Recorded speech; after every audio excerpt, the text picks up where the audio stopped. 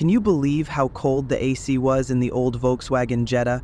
People joked that at the first fan speed it starts frosting up. At the second you get frostbite, and at the third you might see the northern lights. Okay, that's obviously a bit of an exaggeration, but not totally made up. Those Jettas used Freon 12, the same refrigerant used in walk-in freezers. That kind of cooling power in a small car, it turned the cabin into a fridge.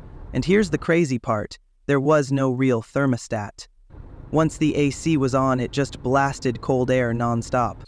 Modern cars mostly run on R134A, and newer models are switching to R1234YF. These are cleaner and more eco-friendly, but they just don't chill as hard. What you see here is a 2-in-1 AC line coming from the evaporator. The low-pressure pipe is tucked inside the high-pressure one. This setup, called a coaxial pipe, lets the cooler line help chill the hotter one.